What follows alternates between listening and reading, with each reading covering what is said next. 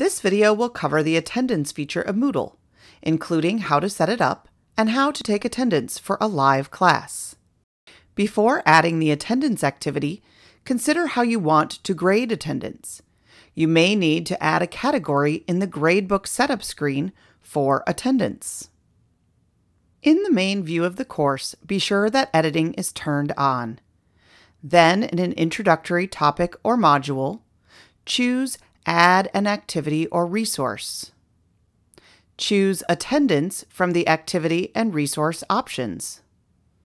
In the Adding a New Attendance window, leave most of the options as they are. But if you have a grading category for attendance, be sure to choose it. Choose Save and Display. From the Attendance Activity options, select Add Session and choose the first day of class that you intend to take attendance. Set the time that your course meets. Expand the Multiple Sessions option. Choose the days of the week that your course meets and select the last class meeting date under Repeat Until. Student recording settings are optional.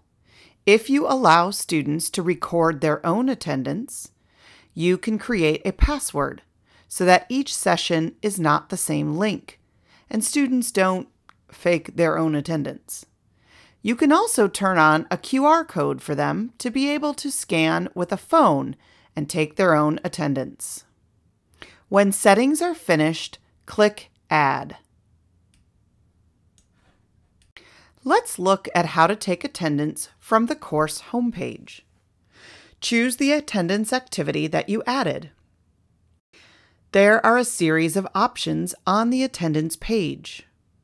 You will take attendance with buttons for each session date. However, you might want to review the status set first. The status set shows each acronym for taking attendance, what it stands for or its description, and the points for each status. You can edit them here and update the settings. To take attendance or put in the status for each student in a session manually, go to the play button next to a session. Choose a status for each student by clicking the empty circle, or choose a status for all students with the drop-down menu, and then edit the few students who need a different status.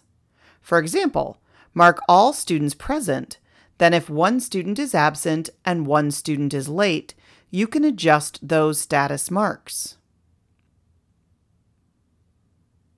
You can also leave remarks or notes about attendance issues. Select Save Attendance. If your settings allow students to mark their own attendance, you can select the QR code and arrow to bring up the password or QR code for students to scan or type in order to take their own attendance. This is a good screen to project in class. Repeat these steps for each class session. You can also delete sessions when class is not held. Check the box and scroll to the bottom to find the drop-down list that includes delete options.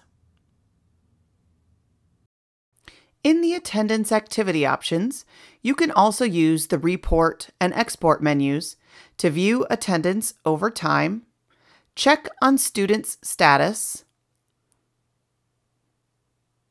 and export attendance in a spreadsheet. If you have additional questions about using the Moodle attendance activity, please contact LearnTech.